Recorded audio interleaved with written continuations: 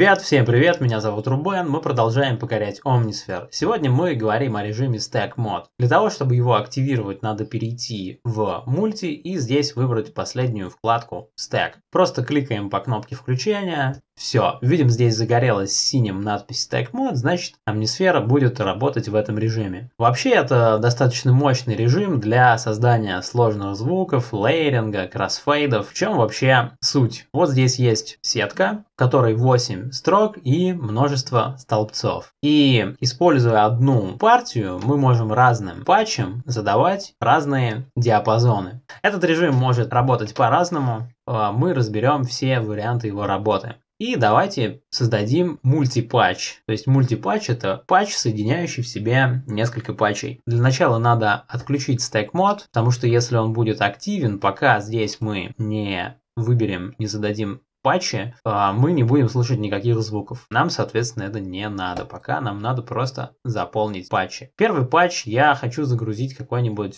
прикольный бас. Давайте послушаем, как звучит.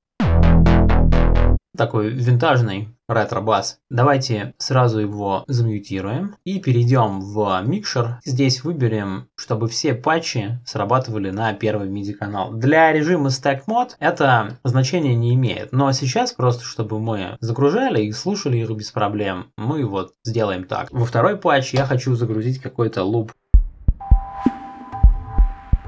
Вот, отлично. И сразу тоже его замьютируем, чтобы нормально послушать третий патч.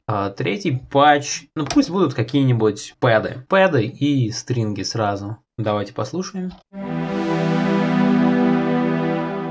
Замечательно. Так, теперь перейдем в микшер и отстроим по громкости наши патчи. Бас я хочу, чтобы звучал чуть потише. Пэды тоже потише. А теперь создадим мультипатч. Активируем Stack Mod и выберем здесь первый патч, это бас. И сейчас Omnisphere распределила его по всему диапазону MIDI клавиатуры. То есть где бы я ни играл, низко или высоко, наш бас распределен по всему диапазону. Давайте его сократим. Для того, чтобы делать диапазон меньше, просто надо в правом нижнем углу зажать кнопку мыши и потянуть справа налево.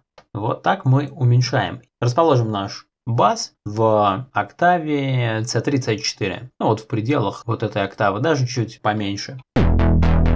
И теперь, если я буду играть ноты выше этого диапазона, ничего воспроизводиться не будет. Но если я буду попадать вот в этот диапазон, Omnisphere будет подсвечивать эти ноты и воспроизводить их.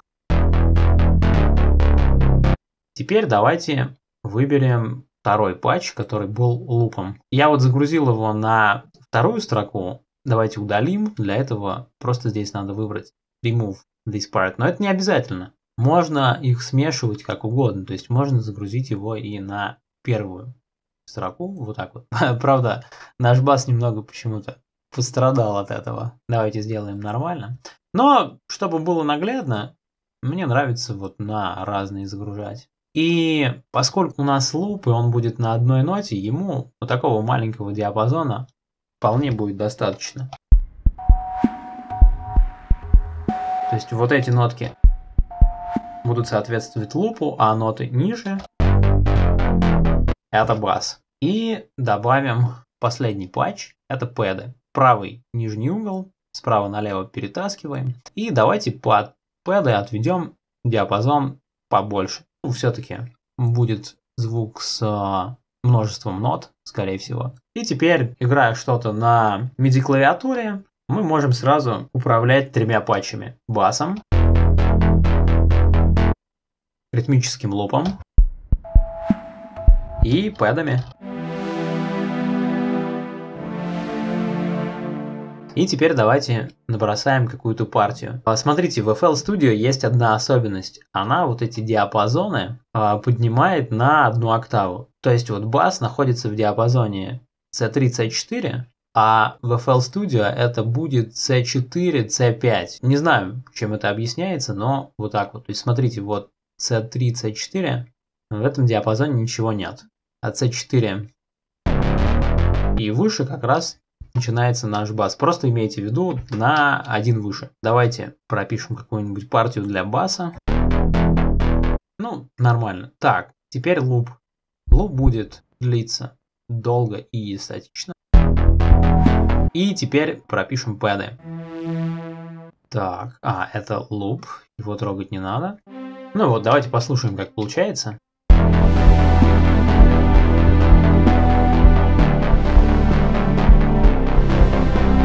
То есть при помощи одной MIDI партии мы можем управлять сразу кучей патчей. И если быть точнее, сразу можно до 8 патчей использовать. Прикольно. Идем дальше. Следующий вариант здесь это velocity. Здесь уже Omnisphere будет распределять не по нотному диапазону, а по значению velocity. Давайте сразу на практике разберем, как это будет работать. Басу зададим самые небольшие значения velocity, то есть если вы будете нажимать на клавиши достаточно легко, ритмическому лупу зададим нажатие средней силы, и самые сильные касания клавиш будут соответствовать пэду. Вообще velocity измеряется в значениях от 0 до 127, то есть мы приравниваем нажатие вот к этим цифрам и размещаем наши патчи в этих пределах. Давайте полностью здесь партию сотрем и уже набьем какую-то партию и будем пользоваться velocity. Так, как вы помните, басу соответствуют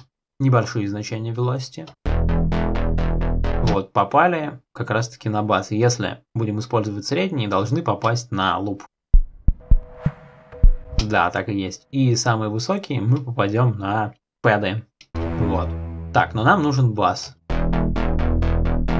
Вот, сделаем такой статичный бас. Теперь добавим луп. Для лупа будем использовать средние значения.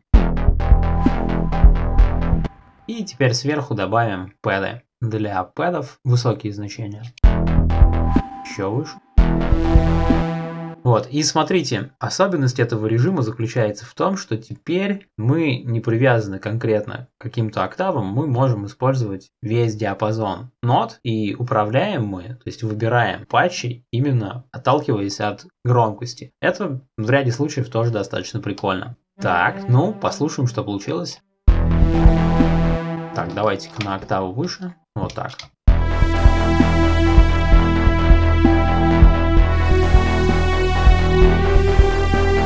Эпик. С velocity тоже разобрались. И последний вариант здесь это использование MIDI. То есть здесь мы выбираем параметр с MIDI контроллера или с MIDI клавиатуры. Ну, лучше выбрать какую-нибудь ручку. И в зависимости от того, в каком положении находится эта ручка, будут выбираться разные патчи. MIDI тоже от 0 до 127 диапазон. Соответственно, если ваша ручка в крайнем левом положении или чуть-чуть от него отошла, ну совсем немного, да, будет выбран бас. Ну для наших патчей, да, это будет так. Если ручка будет находиться где-то посередине, то будет выбран ритмический луп. И в крайних уже положениях, правых, будет выбран пэд. То есть вы поворачиваете ручку и выбираются разные патчи. Разобрали. Дальше. Можно выбирать патчи из браузера при помощи вот этой опции. То есть мы попадаем сразу в браузер из режима Stack Mode. Удобно. Можно также задействовать триггеры, срабатывание и режим Latch. Я об этом рассказывал в другом видео. Внизу прикреплю ссылочку, в каком видео было про эти режимы. Здесь они работают точно так же, только единственное, мы можем их применять к разным патчам. То есть каким-то применять, каким-то не применять. Теперь давайте разберем кроссфейды. Обнулим Omnisphere. Давайте удалим эти пустые патчи, они нам пока не нужны. И кроссфейды очень прикольно использовать с пэдами. Давайте выберем какие-нибудь классические стринги. Ну, вот эти подойдут, скрипки.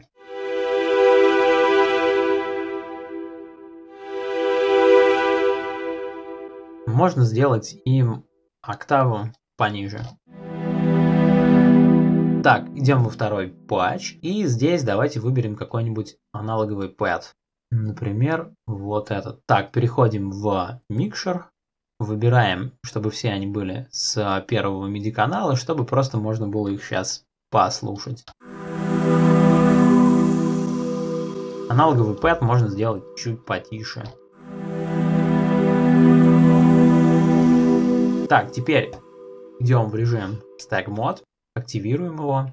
Будем использовать диапазоны нот, с velocity и с MIDI работать не будем. С кроссфейдами это не очень хорошо получается.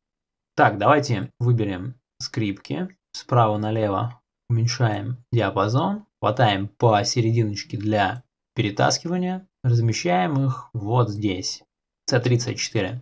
Сюда загрузим пэды. Тоже уменьшим. И вот здесь в моменте перехода можно сделать кроссфейд. Потому что сейчас переход будет очень четкий и очень статичный. Обрываются скрипки и сразу же начинаются аналоговые пэды. Если мы будем играть аккордами, получится, что какая-то часть аккорда придется на скрипки, а какая-то придется на пэды. То есть, ну, грубо говоря, аккорд развалится по вот этим разным патчам. И для того, чтобы все это дело звучало покрасивше, можно использовать кроссфейд. Берем для этого правый верхний угол и тянем как бы вовнутрь. Вот, получается кроссфейд. И перемещаем. Так, можно сократить. И зададим кроссфейд для пэдов. Вот таким образом. Теперь послушаем, что получается.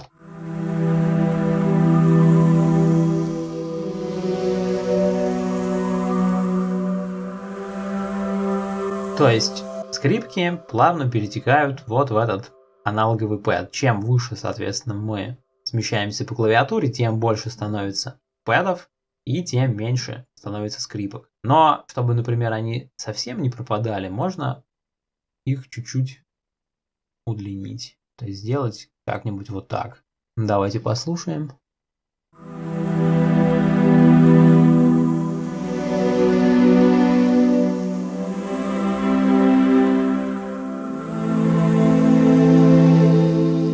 Звуки у нас плавно перетекают друг в друга. Если бы мы просто использовали обычные патчи в микшере, такого эффекта мы бы не смогли добиться. На этом, ребят, на сегодня все. С вами был Рубен. Если это видео было полезным, пожалуйста, поставьте лайк, подписывайтесь на канал, подписывайтесь на группу ВКонтакте. Впереди еще много интересного. Всем пока!